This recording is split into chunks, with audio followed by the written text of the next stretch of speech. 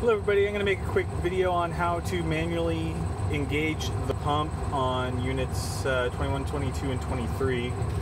So first I'm going to take our air system down to below 60 psi.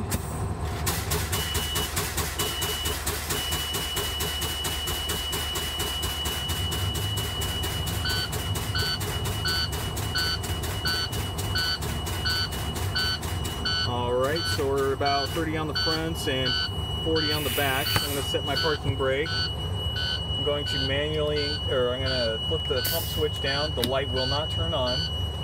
When you get out of the engine, come back and manual pump shift. Push it all the way in. This will engage the pump on the transmission.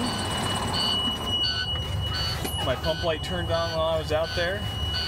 Now all you do is you put it in drive.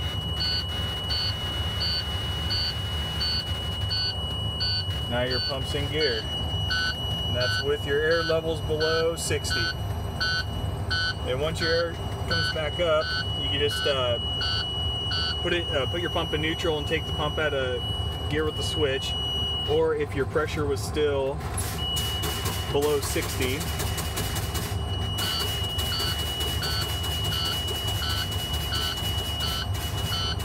you can do it manually. So we'll take our transmission out of gear. Okay to pump lights off. Switch the pump up. Even though the light's off,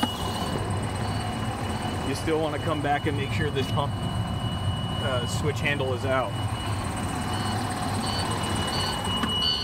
And then we could verify that the pump is out of gear.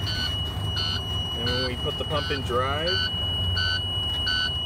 shouldn't read anything on the miles per hour gauge. And that's how you use the manual pump switch.